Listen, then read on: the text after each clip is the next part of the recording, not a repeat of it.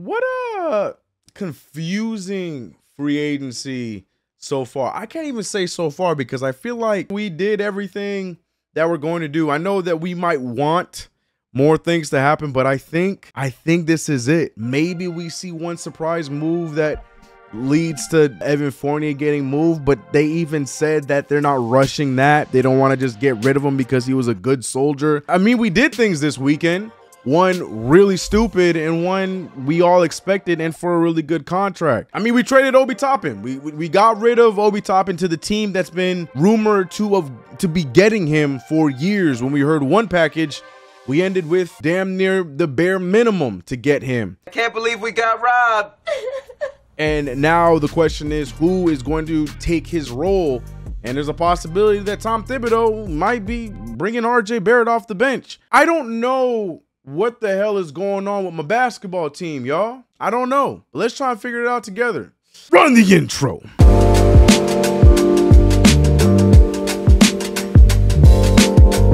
What's going on, CK Crew? It's your boy CK2K. Welcome back to another video. If you haven't already, make sure to subscribe to the channel, hit the notification bell. Do not forget to like this video. So I know in my last video, I told you guys that I was going to start my new NBA 2K series on this past Saturday.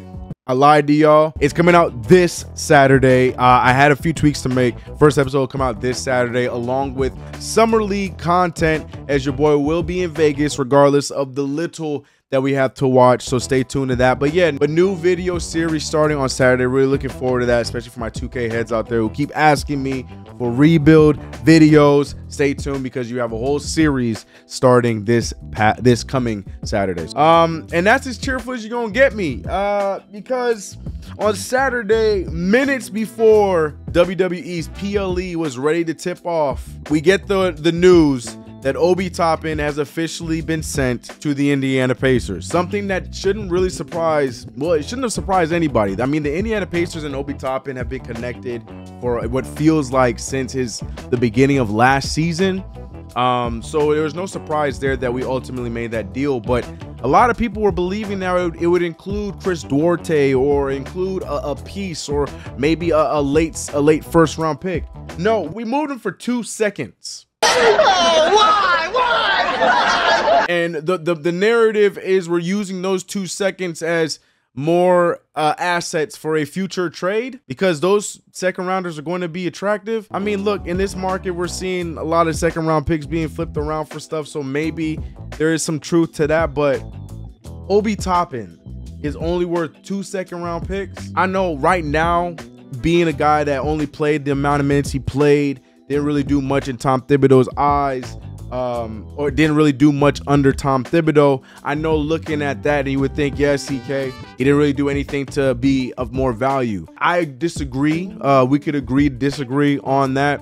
I think we all know that Obi Toppin is going to be valued and used way better in his new role than what he had in New York. I feel like he's going to have a career season this year, which is not hard to do. I get that. We got swindled.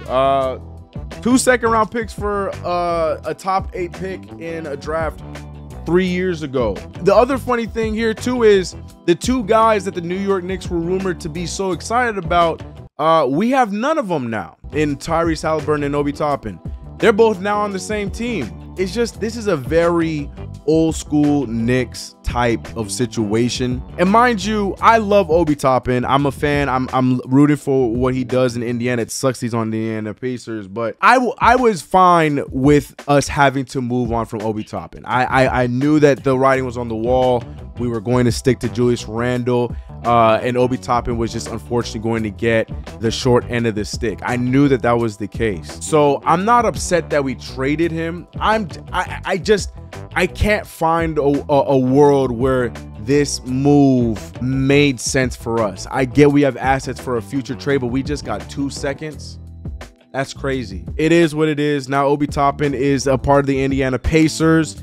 That IG story he dropped congratulating Tyrese Haliburton hits way different now. Tyrese Haliburton minutes after the trade was made, he tweeted about the trade. The Pacers are going to be a nice team. I think they're going to be an overachieving team next year, barring health. Shout out to Obi Toppin. I truly will forever believe you did not get an actual shot on this team. I don't believe you were developed properly on this team, and for that it does suck, but it is a business, and I really hope that things work out for you in Indiana, man. Yeah, it is what it is.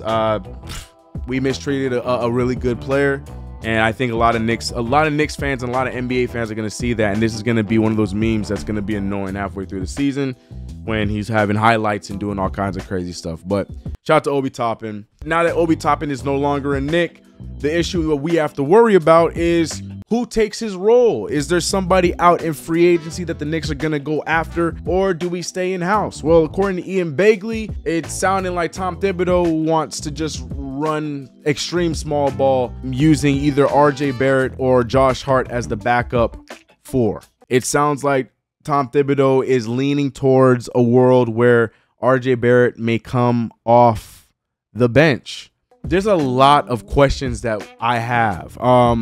But right now, according to Begley and Tom Thibodeau, it's looking like he's leaning towards just going with RJ Barrett or Josh Hart, filling in that Obi Toppin role. And I don't like it. I like it in spurts, but I don't like it. Even if Josh Hart's coming off the bench, I don't like him in that permanent four spot. I get it's a smaller league. I don't like it. I don't like it. We made ourselves worse by just giving up Obi Toppin for nothing, barring that he only played about 10 minutes. But that's just my opinion. What do you guys think? Do you guys agree with the Obi Toppin trade? Do you think that it was a fair trade and that a lot of us that are upset about the deal are tripping?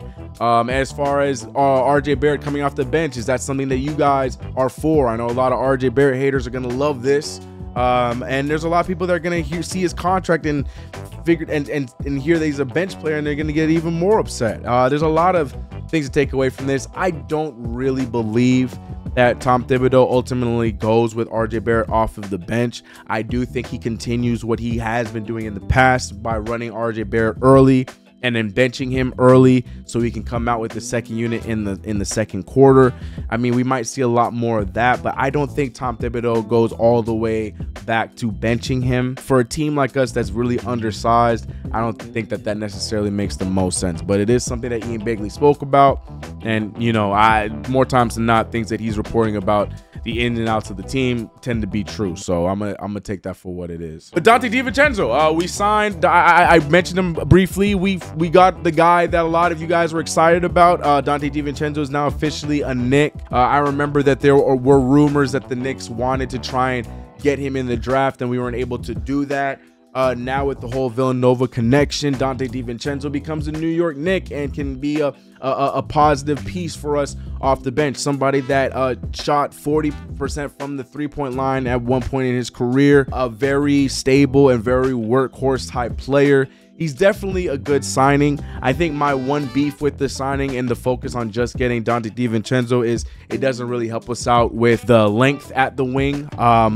He's, like I said, he's a smaller guard, does a lot that we need for sure, but I still feel like we are lacking on a lot of length, especially defensively. That I think is something that's going to bite us in the butt long term. But you know you're going to get the hustle from Donte Divencenzo, and on top of all that, the contract that he got signed on is beautiful. Well, I don't know how they got this to work, even though we see trades that make no sense. What this front office has been doing masterful work with has been these contract deals. Outside of Evan Fournier, we have a bunch of great contracts that make sense. If you compare Julius Randle's contract to the likes of what a Jeremy Grant just signed, and for what Julius Randle has done, whether you hate him or love him, definitely a big win there. Jalen Brunson compared to Fred VanVleet, definitely a big win there.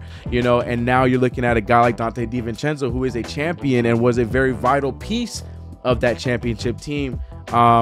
You know, I definitely think that we got a good value guy for way less than he should have gotten paid. So I think that was a good steal. But again, according to Begley, it's seeming like that's about all the Knicks really want to do in free agency. We might already see what our final roster looks like right now, and I'm not sold. I'm probably one of the few that's fine with running it back. I think that we did have a good run last year. I think that with what we know now, knowing that Jalen Brunson is our guy, running it through him and then going from there. Me personally, I would love to see it be Jalen Brunson and RJ Barrett before Julius Randle, but we know that's not realistically what's going to happen. I think that we have the possibilities of still being able to run it back and have a good season with what we have, but at the same time, you want to improve on a lot of areas that we were hurting on very badly. Biggest ones were shooting and, like I mentioned, length and height.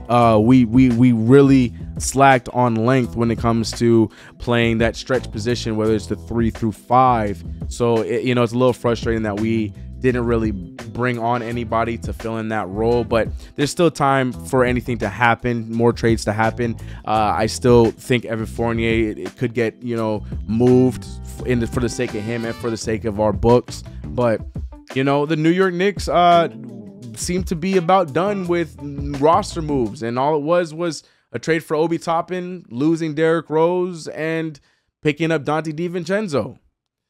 There's your new New York Knicks, you know what I mean? But what do you guys think about that? What do you guys think about the possibility of this being our roster, just bringing on Donte Divencenzo and being done? What are your thoughts about who should be backing up Julius Randle now and being that backup 4 position?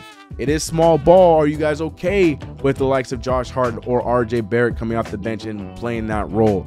What says you? Let me know your thoughts about everything in the comments below. Also, if there's any other names left in free agency that you would love to see the Knicks pick up, I would love to hear that in the comment section as well. Again, realistically, is it going to happen? Not entirely sure, but I would still love to hear the input of the guys that you guys would really love to see on this team. Appreciate you guys as always for your continued support. If you haven't already, make sure you subscribe to the channel, hit the notification bell. Do not forget to like this video. Follow your boy over on Twitch as well as the other YouTube channels if you want more content from your guy.